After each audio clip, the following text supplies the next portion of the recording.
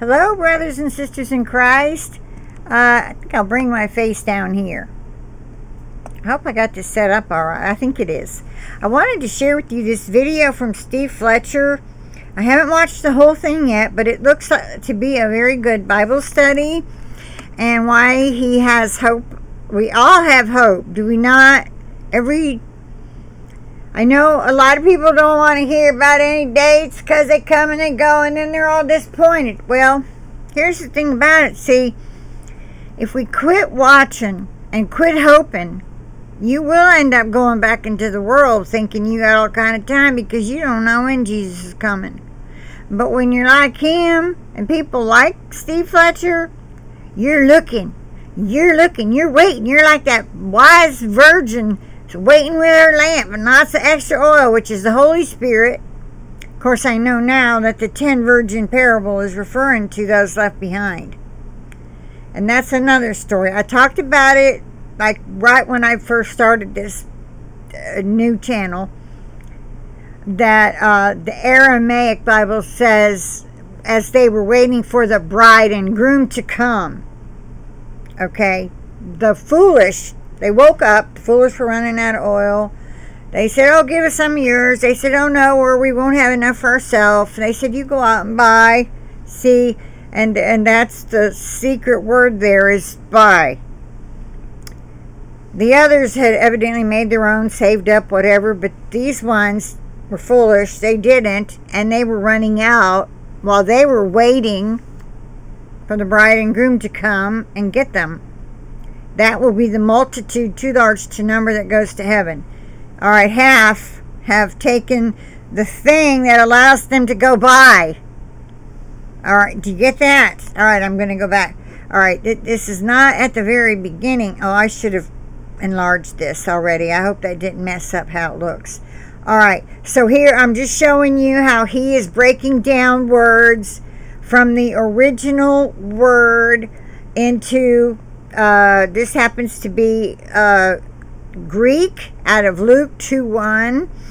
Okay, so I was trying to explain the other day in a Bible studies, you could have called it, how it's good to use either, let's see, what source is this called? I forget what he called it. Or is it, this is not, I used Blue Letter Bible.org,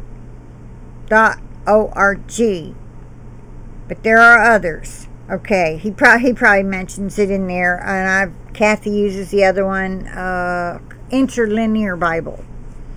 See, this is about Israel's population stands at over 9.3 million on Rosh Hashanah Eve. This is the Eve of Rosh Hashanah, Feast of Trumpets.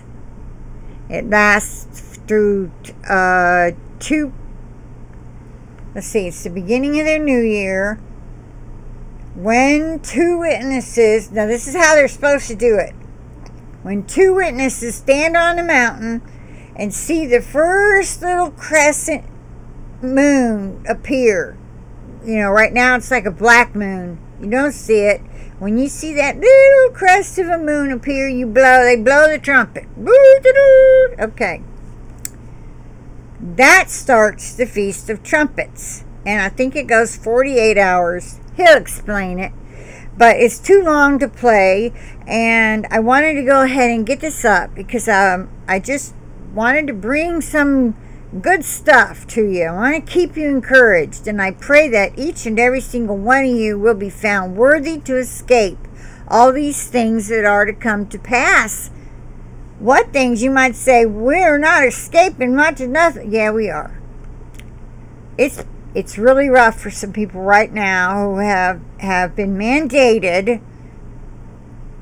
Take the vaccine or you're going to lose your job, because they want everybody protected, But over there in Israel, unfortunately, if you look at my BitChute channel, you can see more about that. BitChute.com. My name is Truther 2.0. All caps, Truther 2.0. All right, so You've got this video here and that video over there, and the funny one I put up about eating cookies. So I pray you all have a blessed Labor Day, what's left of it.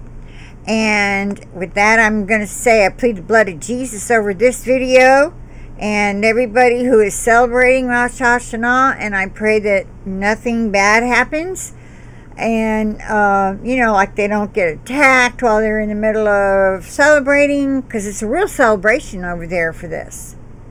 But it's a real big deal for Christians, because a lot of us look toward the Feast of Trumpets.